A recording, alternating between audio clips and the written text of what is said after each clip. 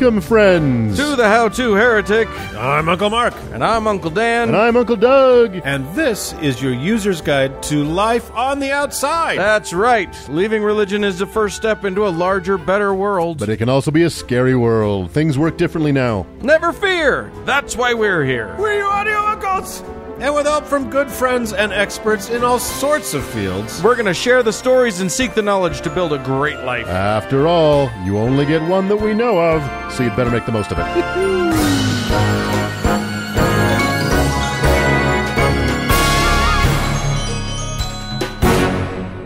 Gentle uncles. Here we are. Yes, don't all speak at once. Here we are. It's too late. We are transcontinental, binational, all the things. Yes, indeed. Dan, you are back from an extended sea voyage. Yes, I was a mariner. Yes, you were a stevedore on the poop deck. I think you were a seaman. Yes, I might have been. You were a seaman, and so we're glad you made it round the Cape of Good Hope. But here we are, episode 85. Woo. It's a miracle we've made it this far. And so we hope to continue. And I think you guys, I was a little behind the thing this week, so you guys have prepared the segments. Yeah, I'm going to start us off by talking about something really stupid that some early Mormons did. We like to talk about a lot of stupid stuff. It's a deep well. Yeah. I'm going to talk about some stupid stuff that somebody did and nobody knows who. And then, since I'm the only one who works around here, I'm also going to talk about some stupid shit somebody said in the Bible. Yay! Rude. So, yeah, we got a lot of good show coming up. Let's bite into it. So stick around. Don't be shy. No questions will be asked, and none will be answered. So let's move on.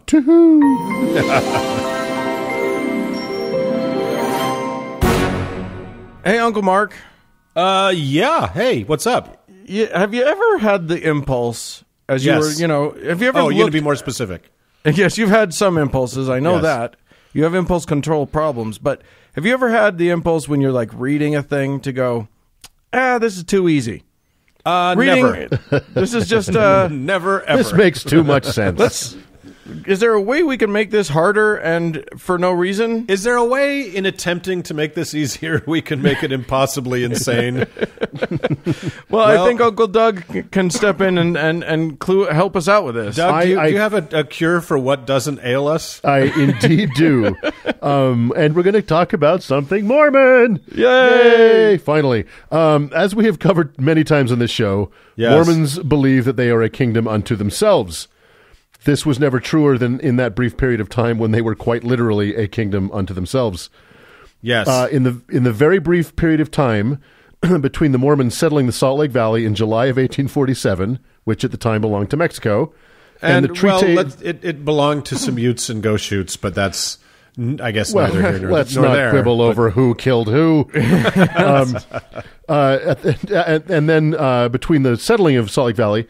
excuse me, and the Treaty of Guadalupe Hidalgo, a mere 7 months later, which ended the Mexican-American War and ceded what would become Utah to the United States, which the Mormons had just crossed the Great Plains to get away from. Right, yeah, and then, they left the U.S., and then the U.S.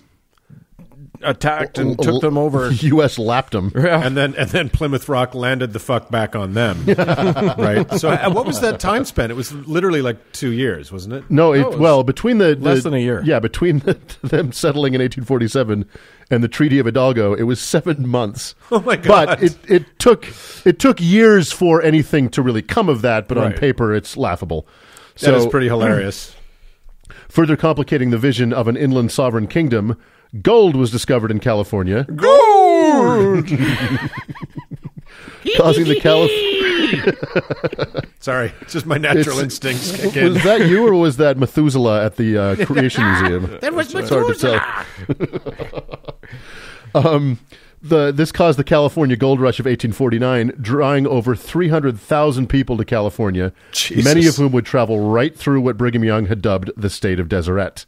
By the way, the word Deseret being derived from the Book of Mormon, meaning honeybee. Yes. In what was purported to be the uncorrupted pre-Tower of Babel language. By the way, did you say Book of Mormon like Kermit the Frog?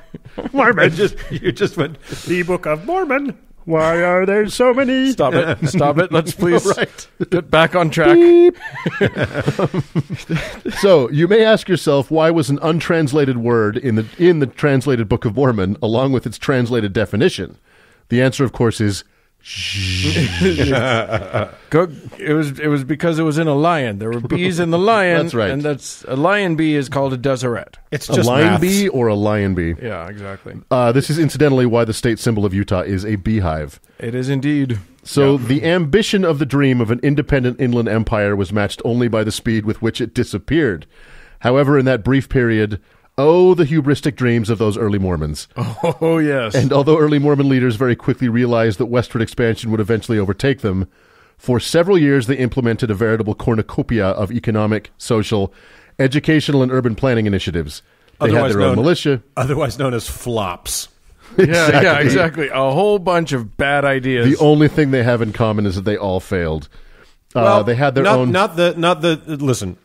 Not Salt Lake's grid road system. Oh, God. That actually works. I like the grid system. It's just that we have the largest city blocks on the planet, That's right. and there's just no point to it, and it's terrible. But other than that, yeah, we got a good grid. Thanks for the grid, Brigham. So the early Mormons had their own militia, currency, banking system, and, of course, their own views on marriage, which make their current views on marriage not just bigoted, but hypocritical to boot. Yeah. It's one of those insane, hubristic, and ultimately doomed ideas that I would like to talk about today. Today we will be discussing the Deseret alphabet. Yes. Yay! This is one of those things that Mormons know a little bit about, ex-Mormons know a lot about, and non-Mormons have never heard of. Never heard of, yeah. Now, mind you, I would venture to say most Mormons have never heard of this. Probably. Most practicing Mormons have no idea about this. Yeah, and the ones that do probably are listening to this show. Right. So the Deseret alphabet was started right after the Mormons settled in Salt Lake in 1847, and it continued until its completion, or at least the first version of its completion in 1854. Although several prominent early Mormons were involved in its creation, it largely was attributed to our dear brother Brigham. It's what's called a phonemic English language spelling reform. Basically, it was an attempt by Brigham and his posse to make English easier to learn for children and non-English speakers, which the Mormons expected would start flooding in from Europe to the east and Indian country to the west. Yeah, which they had a lot of Europeans coming in to join the Mormons. Yep. So it was reasonable to expect that. What isn't reasonable is for a bunch of non-linguistic people to think that they can come up with a new version of how language works. Exactly. Well, again, once you think that you're actually a prophet of God, you have a slightly inflated sense of your capabilities, right? Hey, why can't you do everything? Exactly. I don't know. Well, and of the many stupid things that Brigham Young did in his life, this was one of them. But it at least wasn't nefariously backed. It wasn't like it was an actual attempt to solve a real world problem. Yeah. Right. It was not motivated by evil, which literally might be the only thing he ever did. That's right. That wasn't motivated by evil. And you know, let's be honest, English as a spoken and written language is a fucking mess. It's a disaster. Yeah. The sentence structure is confusing, the tenses are confusing, spelling is a nightmare. Yeah. For example, through, bow, and rough all end in O-U-G-H. Right. But don't sound remotely the same. Right. Pluralization is a mess. Yeah. One goose, two geese. Yeah. One moose, two mooses. Or one mouse, two mice. One house, two houses. Yeah. What the fuck is going on? Right. So yeah, I pity anyone who learned English as a second language. Like English is correct as the first language because, like, you know, you're young and you don't know any better and you have to learn it. But like, once none of it makes any sense. Well, if it wasn't for spell check, I think we would all be living in the jungle at this point. Comb, bomb, and tomb. They exactly. all come on. Exactly. So another reason is said to be the desire to code Mormon literature and correspondence to make it harder for outsiders to understand. Oh, well, there may have been that. There may have been that. After all, war with the U.S. was a real possibility at the time. And while this may have been the case, it would have only fooled the laziest and most unconcerned outsider, as although it's not a one-to-one replacement of the Latin alphabet, it's pretty close. Okay. The Zodiac cipher this was not. Right. So The alphabet originally consisted of 38 letters, which would kind of morph into 40. Really? Yeah. Wow. Why do you need more letters? Well, because let me tell you something. I have studied phonetics because in my actor training, I had to learn the International Phonetic Alphabet. And English you don't need. I mean, you need. Never mind. I'm not going to get into it. Well, so each letter is assigned a syllabic value, and when written down alone, it has that value as its name. And that name sometimes is a small word, like the. Oh. It's the name of this letter is the. Okay. But when it's in a word, it loses that value and becomes part of a word. Like W doesn't, when you see W in a word, right. It's W instead of W, obviously, right? Yeah. So, for example, woo, ye, ha, pee, gee, etc. And Uncle Mark would definitely want me to mention that the sound for gay looks like an ass with Hitler's haircut. It's true. A circumcised penis. No, it looks to me it looks like a buttock with kind of a swooping Hitlerian haircut. It really does. And it's the only Deseret alphabet sound I know, and I'm taking it to my grave, motherfuckers. So they weren't going for just a single sound, like a single unit sound, right? Like t or p, right? Or e. It was more expansive than that. Yeah, it was. The wee, who, wah. So it was, oh my, so you'd need, to properly do that, you would need hundreds of combinations. Well, that's the idea, yes. Technically. But this was, so they were trying to do many things. But they're idiots, so of course they only needed 40, of course. Right. So anyway, upon its completion and attempted dissemination, Brigham, in his typical humble way, said, quote, "The advantages of this alphabet will soon be realized, especially by foreigners. It will also be very advantageous to our children. It will be the means of introducing uniformity to our orthography, and the years that are now required to learn to read and to spell can be devoted to other studies." Oh, right on, nice. Brigham. Yes. So church leaders tried hard to get this alphabet into circulation, but it had its problems. Firstly, nobody cared. Secondly, many early Mormons were barely literate in English. Asking them to learn what was primarily a structural meditation on English sentence construction, spelling, and tense makeup was asking a bit much, and also it was stupid. It was meant to solve several problems at once. It tried to eliminate the many spelling and tense complexities of the English language. It was devoid of, devoid of ascenders and descenders, which are the little squiggly parts of lowercase letters that extend up and down. Right. Think of a lowercase b or a g, which was supposed to save money in the printing of materials.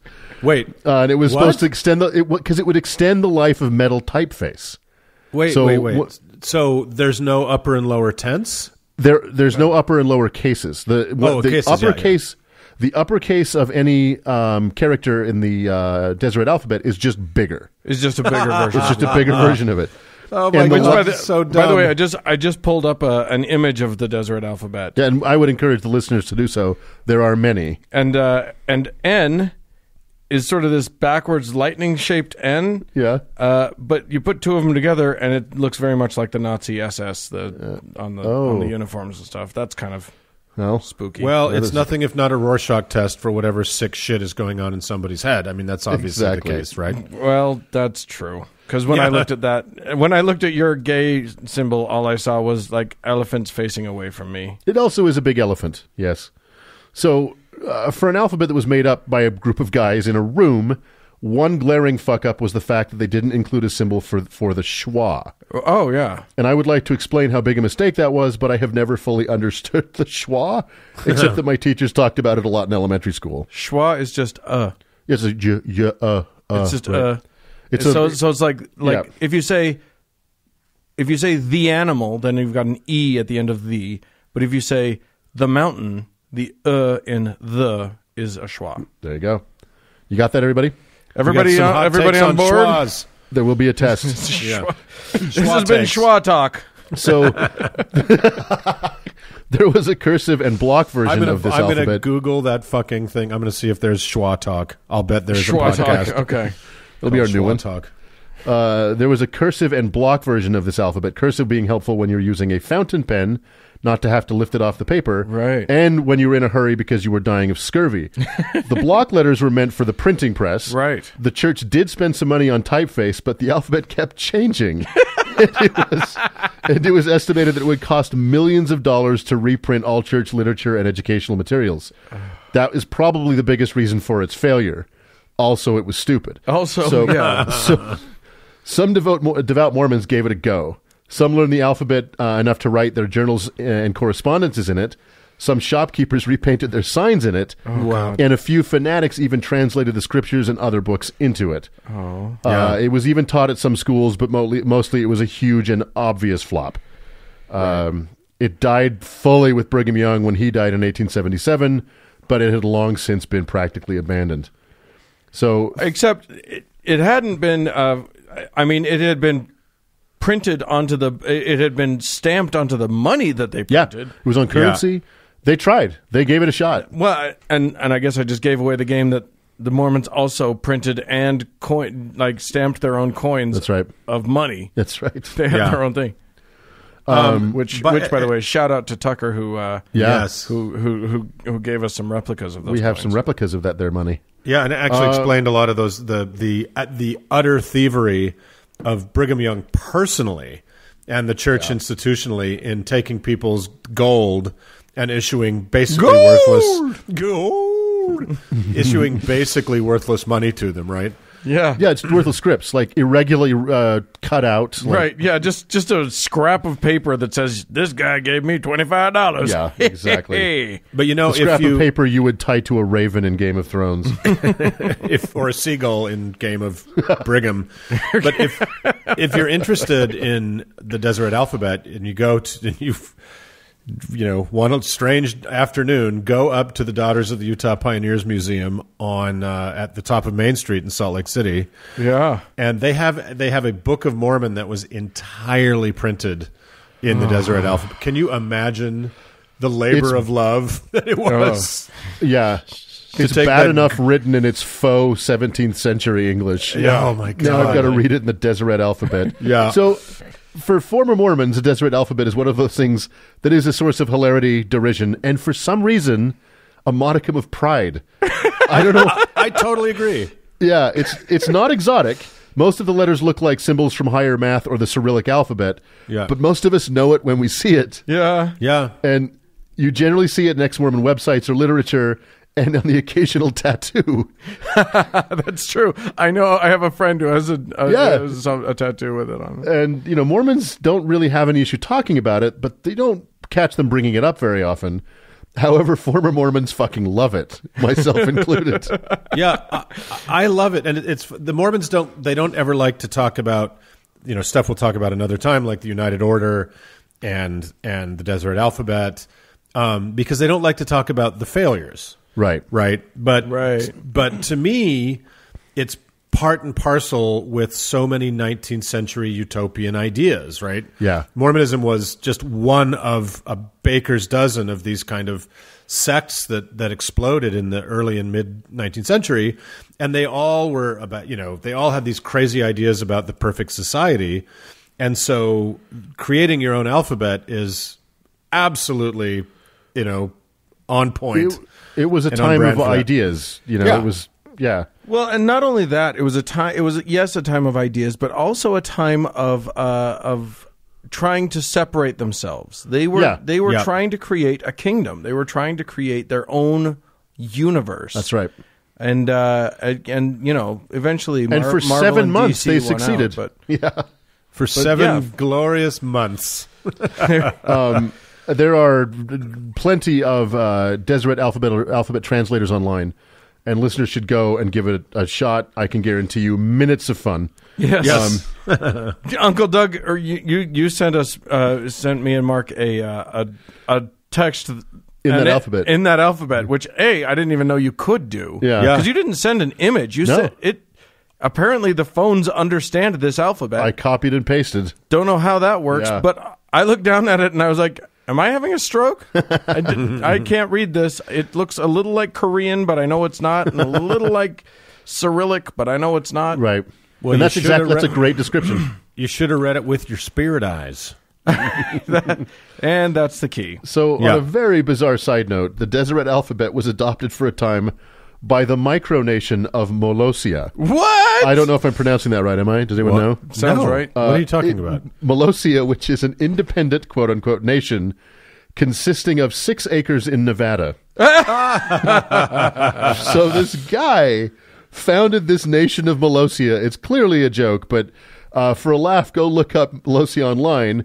The head of state, His Excellency President Kevin Baugh, appears in several pictures in typical tin pot dictator garb, complete with a military hat, sunglasses, sash, and a chest full of medals. Yep, there he is. I see him. He is the Mayor McCheese of the High Nevada Desert. Yeah, I love it. And there's no relationship between Molossia and the Deseret alphabet aside from the fact that they're both made up. Yeah. President Bao just wanted... this is a perfect example of why English is a shit language. Is it Bao? Ba?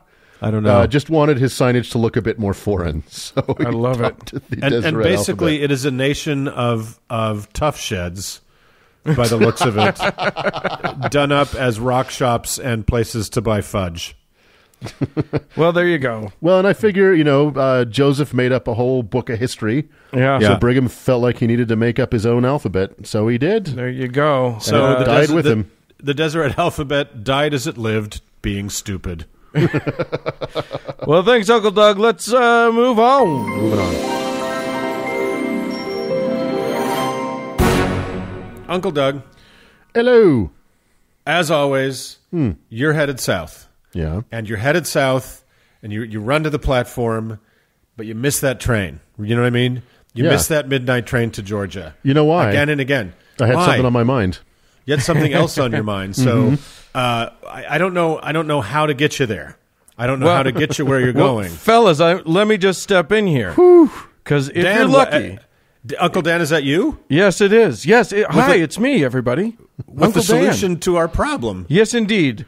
You need to get to Georgia, and let's just say that you need to get to the most bullshit part of Georgia next to literally nothing. Point of order. Yes. That's the entire state of Georgia. No. Take that, Georgian listeners. I said the most bullshit part. Oh. We're talking pointless, completely pointless piece of ground. Home of no illusions.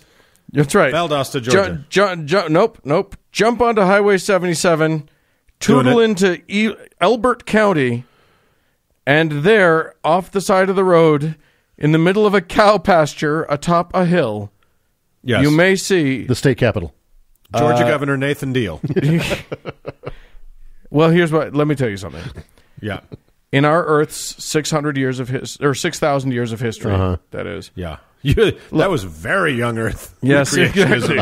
You know what? I like to go strong. I like to go hard. What can I say? Mankind has been tantalized by many a mind-boggling mystery. The Great Pyramids of Egypt, Mexico, and Las Vegas. The Shroud of Turin. The Bermuda Triangle, Nicolas Cage's career, all of these things. But to that rarefied list, may we now add what is quite possibly the most important mystery of them all. America's Stonehenge itself, the Georgia Guidestones. I ran out of breath. Yeah, well, that's okay. You're the only person who plays a mouth theremin, so... Yeah, I'm much like my swimming, my theremin is a sprint, not a marathon.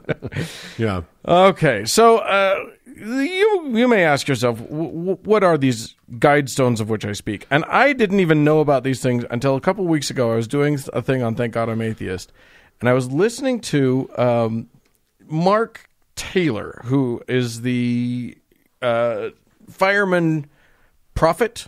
Have you heard of this guy? No. Fireman prophet? He was a fireman in Texas, I think, somewhere in the South, some worthless part of this country again. Oh, God. We're going to get in so much trouble. Yes, go on. We are. Sorry about it, guys. Yeah. We're only playing mostly. I got so much shit for our attacks on Kentucky, and deservedly so. Yes, last indeed. week. You were a little rough. Yeah. Anywho, this guy, there's even a movie about him. God Awful Movies did a takedown of it a ways back. But this guy is a conspiracy nut. He's one of the proponents of this sort of idea that there's a new world order and that Hillary Clinton and Barack Obama are all part of a child molestation ring that's run by George Soros. Right, and Jews. The Jews. Jews. We're getting there. Don't worry, they'll come. But he's one of these guys, but he also, I mean, his origin story is that he was a firefighter and he started having dreams and realized, oh shit, I'm a fucking prophet. These are dreams that God has given me, and now I know the future. And never mind the fact that most of his prophecies, if he bothers to get specific at all, as with all prophets, psychics, mediums, various and sundry, they don't come true. But then he has reasons why, they actually did come true, but then it was covered over by the Illuminati or whatever. Anyway, he at one point is spouting off on some random bunch of bullshit and mentions the Georgia Guidestones. And I'm like, the what stones? What could that possibly be? Well, let me tell you what it is, fellas. 20 feet tall, giant monolithic blocks of granite. Imagine, if you will, 4 foot wide, 19 foot tall, 4 of these pillars, and probably 8 inches thick. Just really huge blocks of granite. Onto which are sort of arranged in a sort of pinwheel. They're all sort of perpendicular to each other and facing inward. And then there's a center column, and then a capstone that touches all of them.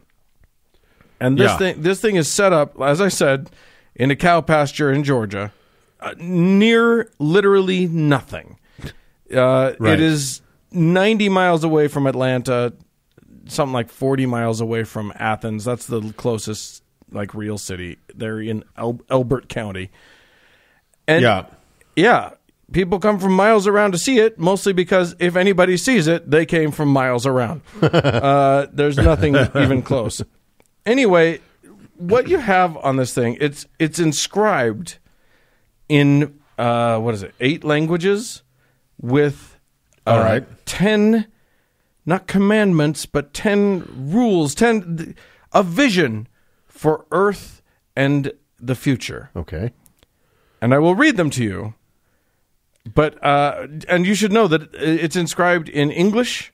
I fucking love, at some point somebody chose all of the things that I'm about to tell you. People talked, probably multiple people, we don't know for sure, talked to each other, and they specifically and on purpose chose everything that you're about to hear. Okay. Just keep that in mind. I'm ready. They're in English, Spanish, Swahili, Hindi, Hebrew, Arabic, Chinese, and Russian. All right. On different faces of these 4 stones. So you got 2 faces on each stone. Right. So there's your 8. Basically, here we go. And you guys stop me if you hear anything that you think might be a little bit wonky. I think we'll sail through this. Okay. Right. Okay. Correct. Do Russian. Number 1. Maintain humanity under 500 million in perpetual balance with nature. No problems there. I've got bad news. We have blown past that, but that's fine. Pretty easy. Obviously, we all agree with that one. Okay.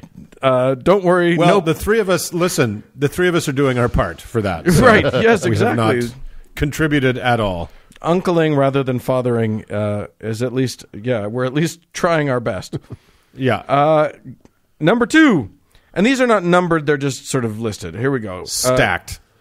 Guide reproduction wisely, improving fitness and diversity.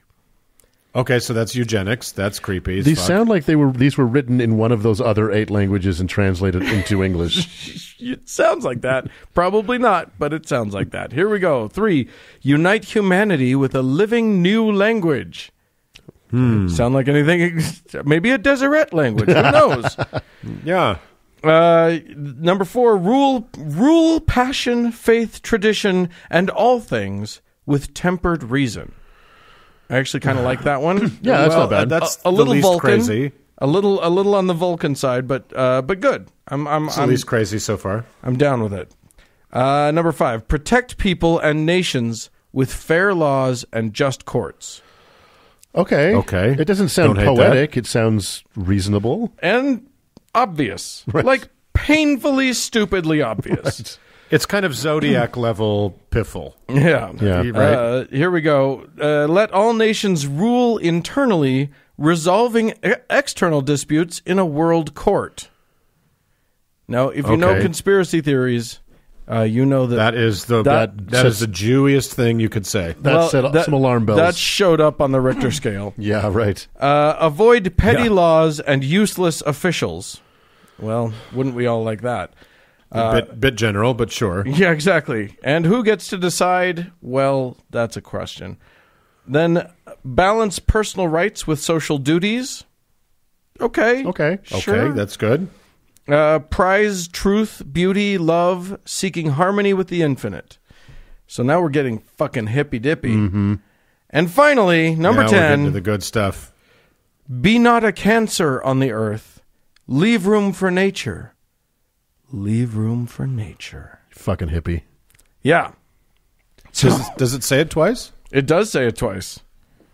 Yeah. Did they run out of room for a third time? Yeah, they did. No, there was actually plenty of room. So there you go. So these sound, they're kind of fortune cookie type pearls of wisdom. Okay. Some of them are. I Googled it. Uh-huh. I Googled it, and I agree. It's kind of fortune cookie wisdom.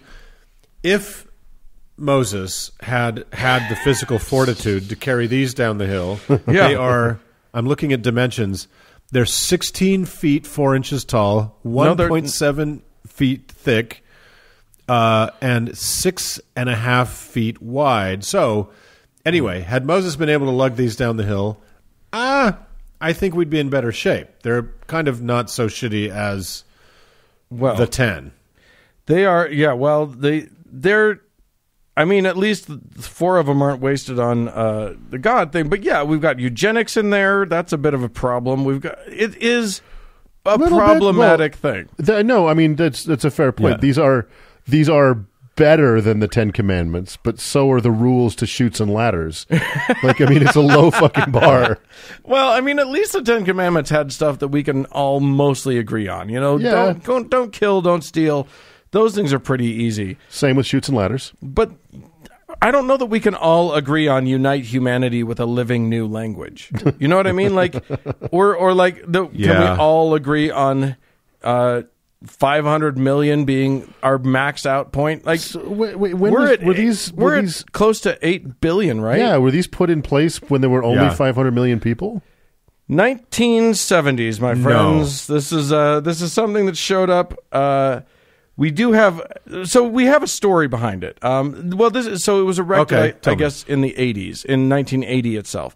And the story is very interesting, and boy, it just feeds into the conspiracy nuts mindset so perfectly. Boy! You will get kicked off of this show if you do that ever again.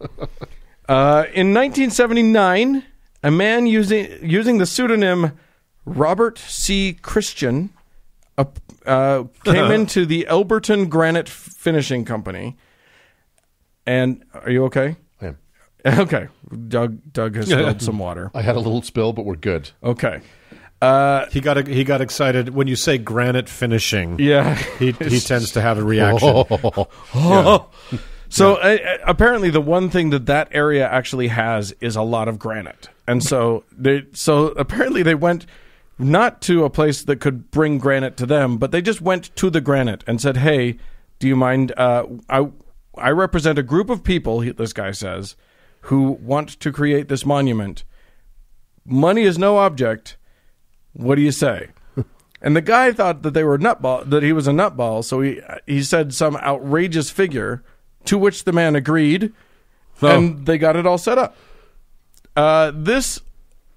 And nobody still to this day knows who the fuck this guy was, or if he was representing a group, or if it was just his fever dream ramblings being put into etched into marble. What year did Brewster's Millions come out? Right. Is it 1980? Brewster's Millions. Jesus. The toy.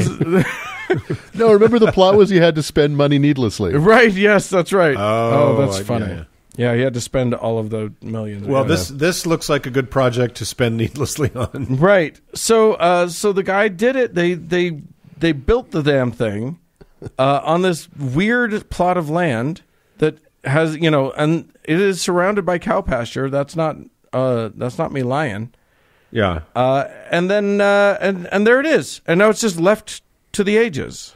So far, nobody has claimed responsibility for it, but lots of people have claimed to really know the true story.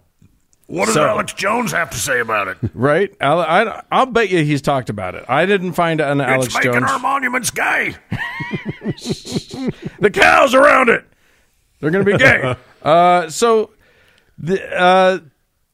There is apparently a time capsule buried underneath it that is to be opened. There are explicit instructions that there is a time capsule buried beneath it, and that time capsule is to be opened on, and then it's blank. So they've is that like the castle? Yeah, exactly. That's our new Patreon goal. That clearly is. Your uncles are supposed to go dig up the time capsule. Yeah, exactly. It says placed 6 feet below this spot on blank to be opened on blank. It's the direct to cable National Treasure sequel. Right. Yeah. Exactly.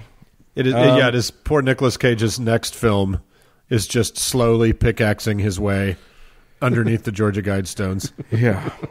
So this giant thing. So here's where people are going with this thing, because you can read about just sort of what it is, but it's not. It doesn't really sing until you read about what it means to people, to the crazies. There's nothing more tantalizing to them than than a mystery.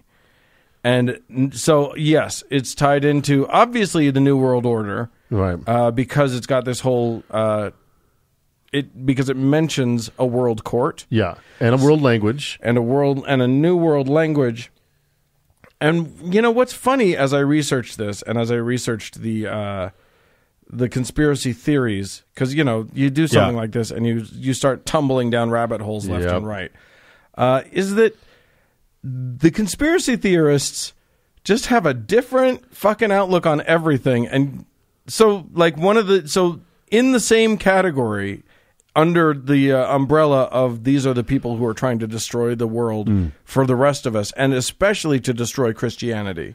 You got the New World Order, you got the Illuminati, you got the UN. We'll talk a bit about the Rosicrucians. Yes, which we should get on. We should do a whole segment on at some point. Yeah. Planned Parenthood is involved, of course, because we've got the eugenics and whatever. The Freemasons, the UN, and environmentalists. Right. So for some reason, when they hear someone saying "protect the Earth," what they hear is destroy Christianity, right, and destroy our way of life, and also somehow it's only the Jews that want this. So. And they're bad. Then I guess what they're tacitly admitting is that Christianity wants to destroy the earth, right? It seems that way, or rather that So one of the things that I have heard is that Christians who believe in this shit believe that there's no way we could destroy the earth because God has ordained it for our use, and so you can't destroy it. You can't do anything to it. Nothing bad can happen. God gave it to us. So, roll coal as hard as you want. Rolling coal! Because nothing bad can happen. Why'd he give us coal? Right? If he didn't want us to use exactly. it. If he gave us coal, why are there still monkeys? There's also... There's also some interesting hippy-dippy shit associated with these stones, including some astronomical stuff. Oh, I was going to ask. There's a channel through the center stone that indicates the celestial pole. There's a horizontal slot that indicates the annual travel of the sun. So a sunbeam through the capstone marks noon throughout the year. Mm-hmm. And apparently there's a hole that's drilled through that, like, at nighttime, if you look through the hole, it's theoretically always pointed at the the North Star. I'm not sure if that's a real possibility, but it doesn't seem right. I don't think the North Star is in geosynchronous orbit. No, it is. But it's not in orbit. But it stays constant. It's about 10 light years pretty much directly above the North Pole. Right, exactly. So that's why it actually stays fairly constant in the northern hemisphere sky. Right. You're welcome. Yeah, exactly. But it does travel through, like, we still spin, so I guess, I guess it doesn't really. No, I don't know. But maybe it works. But let's be clear. This is not like some miraculous. It's not like the Druids built this thing with all of their knowledge. Well, no, but like we now have a lot more astronomical knowledge, so this kind of shit's. Yeah, there's the North Star. I'm going to drill a hole right there. You got to do the calculations, but then you can do it. Yeah. And they did. They bothered to do all of this stuff. So, but you know what, Dan? You were saying that this thing is clearly mostly defined by the people whom it drives mad. Yes. And if you Google the Georgia Guidestones, many of the pictures you will see are of a lot of vandalism to this thing. That's true. It has been defaced many times. Well, that's how you stick it to the Illuminati. Yeah, exactly. The other thing is that there are people who go to this thing. It has attracted a whole lot of people who are there because they think it's brilliant. So there are hippie dippies, there are Wiccans that go to it. There are all of these people that do various rituals around it. Oh. Basically, it's catnip for anybody who has crazy magical thinking. It is. It's set up so well. It's bringing people together. And this isn't. Yeah, go ahead, Dan. I mentioned the Rosicrucians, and there's a reason that I mentioned them, because you'll recall that I said that the name of the guy who commissioned this thing, he called himself Robert C. Christian, or R.C. Christian. Which, Lordy. Christian R.C. is the name of the guy who theoretically founded the Rosicrucians. There is all of this. It's I want to make a conspiracy. I want to make a thing like this as a practical joke against these guys, because this was done so beautifully. And now they talk about, like I said, Mark Taylor, who introduced me to this idea, was talking about it as though this is the guidepost for how the New World Order wants to go about creating the universe, this world for the future. This is typical of huge, totally underground, Hydra-level conspiracies. Right. That what they do is they leave their instruction manual in 16-foot high slabs of granite next to a highway in Georgia. That's just how it's done. Yeah. That's how secrets are kept. In Espanol. By the way, I don't know where you got 16 feet, but I've got 19 feet 3 inches total height. Well, clearly there's some disagreement about this, Dan. There is. Yeah. So you listeners, you will have to go to Georgia and measure them yourselves. Is it metric versus imperial? Because that's another. Right. That's right. It's in nautical miles. Is it Jew inches versus Christ inches? And there's literally a picture. There's literally a picture online of the crane and a bunch of guys with ladders putting the fucking capstone on the thing. It's not like a crop circle. You can see the guys actually doing it. Yeah, I mean, this did not appear in some mysterious way, but still, nobody knows what it is. Nobody knows why it is, and it's being used for only good and never evil all throughout the land. Yeah. Well, so there you have it. It is the. I think we found something else to worship. It's the guidestones. Let them guide your life. See what happens. Who knows? Kill 9/10 of the world population and see what happens. It'll be in the name of Jesus Christ. Amen. Moving on. All right, let's move on. Gentlemen, hello. What? I don't know if you know this, but we put this show of ours out into the ether, and we don't charge money for it. It's free. Nope, not a dime. But sometimes people are like, hey, you know what? I've been enjoying this for a minute. I think I'm going to give them some of my hard-earned cash and then they do so. So we have some folks, some beautiful people to thank. They are our favorite of all of the people, the best people. And so let's dive into that. We got to thank Catherine. We got to thank Vote for the Biggest D You Can Find. Yep, it's Doug, good friend of ours. There you go. We got Uncle Doug. Oh. I'm going to make you do a saint. Oh shit! For our friend Devin. Devin. Okay. Devin, your saint is Saint Vlad of his namesake Vladivostok. Okay. He is the patron saint of vitamin deficiencies, poorly written LinkedIn bios, and salted herring. Oh, yummy, yummy. That, boy, everybody loves all of those things. So great. Congratulations, Devin. That's an amazing treat for you. We also need to thank Eyjafjallajökull. Fuck, I fucked it up. I was going to do it right.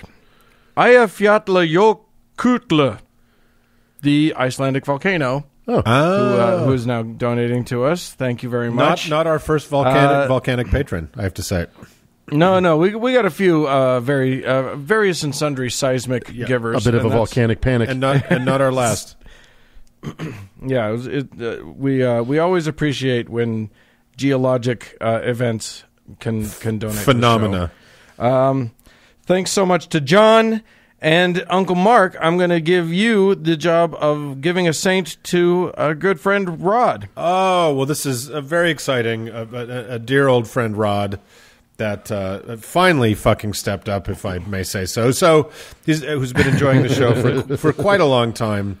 Spending all his money on beard oil. Yeah, exactly. So, of course, what's very obvious is Rod's patron saint is Saint Jerry of Flat Point, who is the patron saint of hot fruit, the pole and the hole, glint, and most infamously the Liberty Bell. So congratulations, Rod. Thanks, Rod.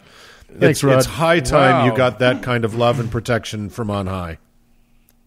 Indeed. And if you'd like the gentle listener to pray to your own personal saint, or get a heaven for yourself for your afterlife, or just to show your uncles that you appreciate what we do, you are welcome to go to our website, howtoheretic.com, and click on the Patreon button. And actually, take you to the place it's the Support Us button. We've been misnaming it. It's the Support Us button, not the Patreon button. God damn it, Mark! I don't give a fuck what the button is. But that's why we've been eating baked beans this entire time. Are we going to do this on the fucking I air want right some now? bacon. Is this happening right now?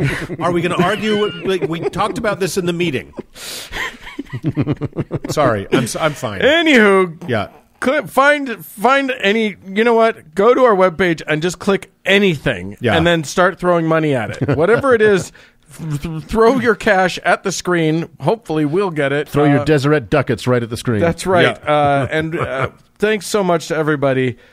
Please do so. If you can't do that, go ahead and give us 5 stars on your various and sundry places. A galaxy of stars. With that, a galaxy of stars to illuminate the dark night of your uncle's soul. Yeah, something along those lines. Let's move on.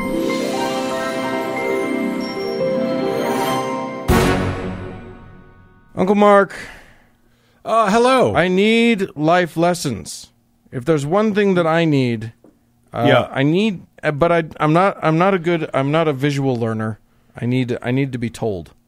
Right. Well, we've talked about certain things in your life, like when it's appropriate to open your pants in public. I think we got through that one. So wait, and the answer was not always? Because the judge was The judge was very helpful. The answer is always in the elevator. Right.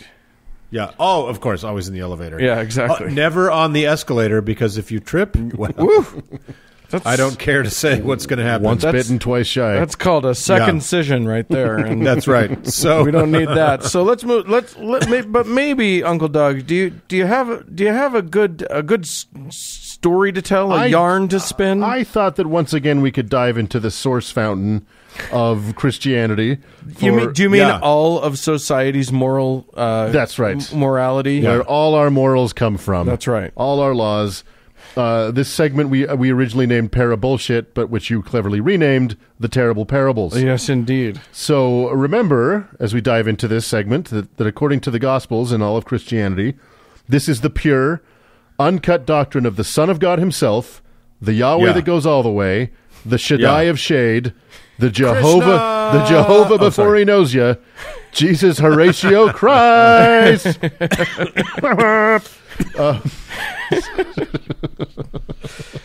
We're done. That's it. Good. You literally just chose this so that you could have done, so you could ramble that. And off. I can't do it again because I can't just repeat material. So nope. Yeah, Thank God. That one's spent. So this parable we're going to talk about today only appears in 2 of the 4 Gospels, Matthew and Luke. And as is my way, a quick side note that none of these parables appear in John, and that Luke predates Matthew. So we're going to read them chronologically. That means Luke first, then Matthew. Okay. So for those following at home. Yes, exactly. The parable for today is the parable of the lost sheep, a.k.a. the parable of the Good Shepherd. Okay. This is an extremely popular parable because, among other things, it is short. And by my ironclad rule of Scripture, shorter is empirically better. Yes, indeed. Yes. So also, and who doesn't love stories about sheep? That's right. Also, it is one of the most iconic has one of the most iconic images in the Gospels outside of the crucifixion. That is, of course, Jesus carrying a little sheep, either in his arms or over his shoulder or over his neck. Yeah. What they don't ever show is that right out of frame there is a stew pot. Also, it is one of the most important references to shepherding in the New Testament. And I'll know that although shepherding and shepherd activities are very important to Christians, it doesn't really pop up that often in the New Testament. In the Old Testament, it's mostly in reference to actual shepherds. Yeah. And it's only mentioned a few times as an allegorical theme, and this is one of them. So today we're going to be reading from the New International Version of the Bible. The NIT. Yes, the NIT. This parable is apparently part of a trilogy of parables regarding redemption. The trilogy also includes the parable of the lost coin and the parable of the prodigal son. Okay. One problem, the other 2 parables in this important meditation on redemption and forgiveness that God himself spoke about for all of us to learn from only appear in Luke. Right. So that seems to water down the importance of all of this. No, it magnifies it. So, like I said, it's not long, so let's dive in. This is Luke 15:4-6. Okay. Suppose one of you has 100 sheep and loses one of them. Doesn't he leave the 99? Correct. Ding. All right, moving on. Fuck, I was late on the buzzer. Doesn't he leave the 99 in the open country and go after the lost sheep until he finds it? And when he finds it, he joyfully puts it on his shoulders and goes home. Then he calls his friends and neighbors together and says, "Rejoice with me, I have found my lost sheep." Bonk. That's I left the other 99 to be stolen. Now I've lost 14 more. That's right. Yeah. All right. So that's it. So let's bounce to Matthew 18:11-13. That's the whole thing? That's it. That's the whole thing. Okay, good. Again, great. Yeah. More of this. Yeah, exactly. Matthew 18. But shorter Bible is better Bible. All I'm saying is that enough hay has been made out of this fucking parable. Right. That, that does not seem like a sufficient quantity of bullshit to even make any hay out of it. Exactly. I think the message is awful and it's very distilled. So we'll get to that. Let's do Matthew 18:11-13. Please do. What do you think? If a man owns 100 sheep and one of them wanders away, will he not leave the 99 on the hills and go look for the one that wandered off? And if he finds it, truly I tell you, he is happier about that one sheep than about the 99 that did not wander off. Okay. No, wait. Which Star Trek was it? Oh, don't you step on my fucking punchline. Oh, okay. All I'm going to say, you up one side. All I'm going to say is, at some point, we're going to see Ray Comfort hold up a sheep and go, "Behold, the atheist nightmare." So as Uncle Mark tried to steal my material, and as Captain Spock himself said, while dying in the dilithium chamber of the Enterprise as the Genesis planet was being formed from the dust of the Mutara Nebula and the wreckage of the Reliant, including the remains of Khan Noonien Singh himself, he said the immortal words, "The needs of the many outweigh the needs of the few, or the one." Right. I do not take that back. I stand by that paragraph, and I didn't even have to Google a goddamn thing. I believe you 100%, and I won't say that it's sad because I know a bunch of our listeners are like we're nodding in pleasant agreement the entire time. Doug loves the Star Treks. So I'm not a shepherd, and I know that will come as a shock to many of our listeners. But this seems odd to me. Yeah. Right. Yeah. Like if I leave my 99 helpless, stupid sheep Right. to go looking for a lost one, can't a pack of predators do a lot more damage in my absence than the possibility of losing that one sheep? Not only that, but like, okay, in your own story, sheep are apparently prone to wander. Yeah. So if you go and now again, yes, we're not shepherds. We don't know. But it does seem like you leave the whole thing and go and find the other one, you're just begging to lose more sheep. Right. No matter how it plays out, you're just begging for that. Of course. And nobody that knows anything about money or things would ever think that's what you do. Yeah. Right? You have a haystack of $100 bills, but you drop a nickel down a fucking storm drain. And you're like, Find a way to get down the storm drain to get the nickels, and then when you get back and the haystack is gone, good job. Or when you get back and the haystack is still there, you love that nickel the most. Right. And that's right. in the Matthew version where he says he is happier about that one sheep than the other 99. That seems immoral to me. Yeah, I mean, it's one of the, so like, okay, what we've done is we've shredded in our view, in our non-shepherd view, the literal idea of the story. So let's dig into the parable idea of the story. Right. What are we supposed to mean by this? Because I can't think of a way. I know how I've heard preachers twist it. Yeah. But it still doesn't make sense to me. Well, and I guess it's the value of a single soul. Right. Which is okay, but why does the other 99, why are they diminished in value? Right. I mean, See, so this is James Tiberius Kirk saying that the needs of the one outweigh the needs of the many. No, truly. Yeah. Which is also supposed to have kind of the same moral value. Or at least, right? or an emotional value, if not an objectively moral one, right, or something. But like, right, theoretically, God should be above the emotional value. Yeah. God should. So like to say, look, okay, we're saying lost sheep here. I'm gonna say that the metaphor is someone strays from belief in God or strays from the church or something. Then when they come back, when you get them again, that's all the sweeter because you lost them and then you have them again. Right. But fuck you! There are all these people who are working very hard to stay in it, who are towing the line.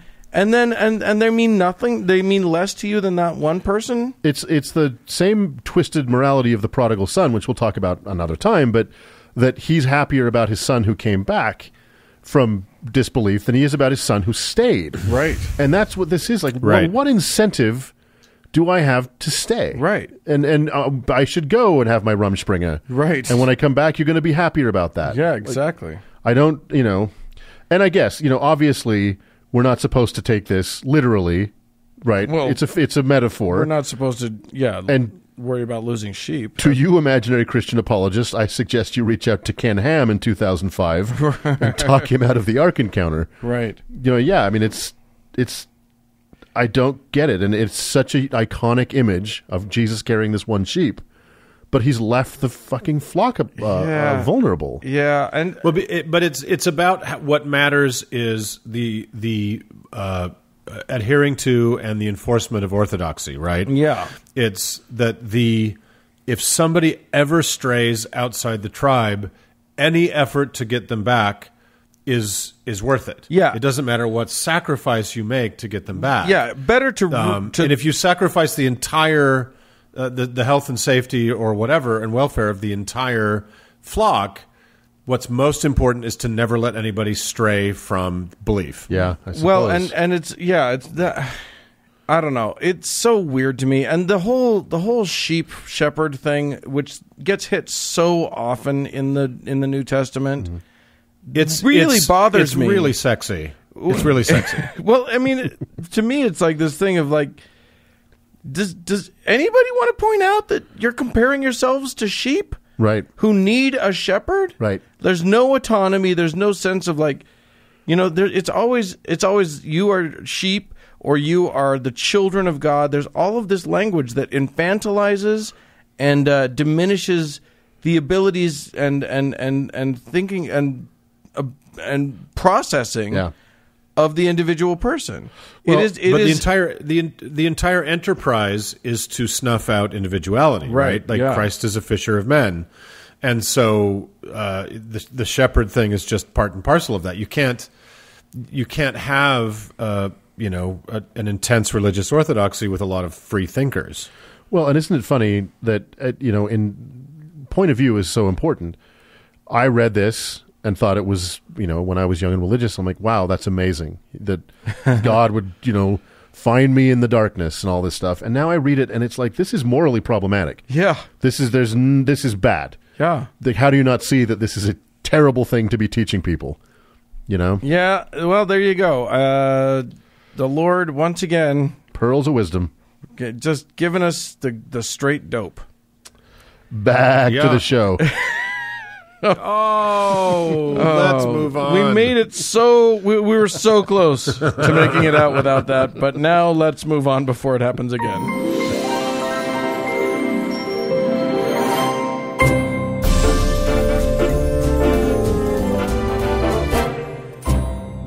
Well, friends, that's it for this week's show. Hey, we'd love to hear from you. Send us an email, howto@howtoheretic.com. Or if you have a new sort of sheep math, you can tell us about it on voicemail at 903-88-HOW-TO, which is 903-884-6986. You can also find me on Twitter at howtoheretic. Yeah, do it in the Deseret alphabet. Anyway, thanks so much to our patrons. And thanks to Cody Layton for editing the show. And thank you, dear friends, for tuning in. Bye, friends. Couldn't do it without cha.